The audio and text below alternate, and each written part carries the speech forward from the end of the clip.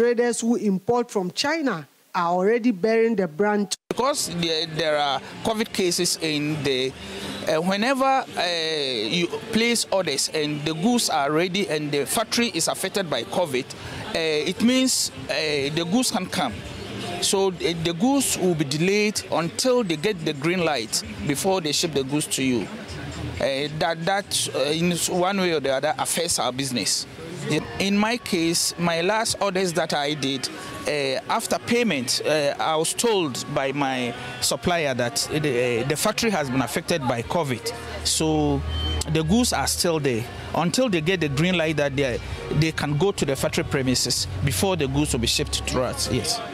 COVID-19 case na increase in China ni dey. Metimaka say bia bema niamane supply no production no any supply no ebe ko from ebe decrease aba from.